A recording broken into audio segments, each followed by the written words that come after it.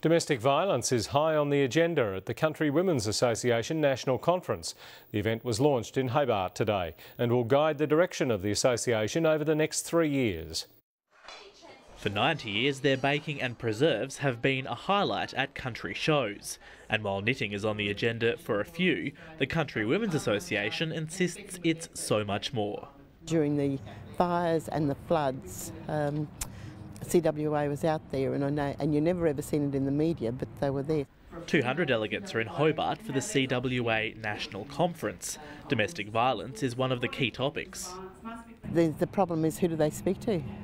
The Federal Minister for the Status of Women used the conference to launch a toolkit aimed at stamping out violence in the home.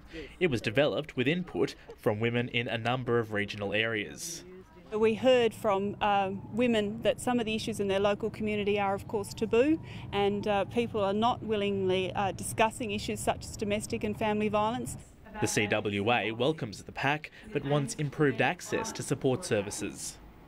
The fact remains that over 33% of people live in a rural remote area, but the finances and the purse is not divided in a way that 33% of finances supports rural and remote areas. What it is in rural and regional areas is difficult to access services, so this toolkit actually empowers local communities to prevent violence before it happens.